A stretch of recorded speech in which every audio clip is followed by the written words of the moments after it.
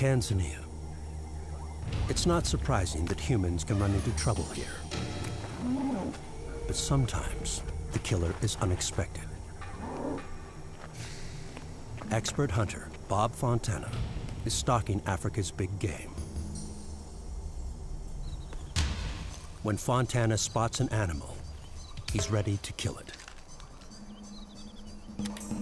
But suddenly, the ground shakes beneath him. A one-ton creature crashes out of the bush, piercing and trampling his body. Africa is home to many animals capable of harming humans. At first glance, Fontana's attacker seems unlikely. The Cape buffalo. Like a tank, it's heavy and massive, measuring 7 feet from nose to tail, with its defense against enemies mounted squarely on the top of its head.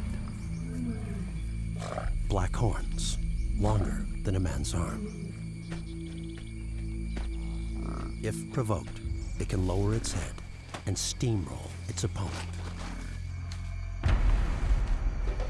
Like the elephant, the Cape buffalo isn't a predator, but when enraged, it becomes a terrifying force.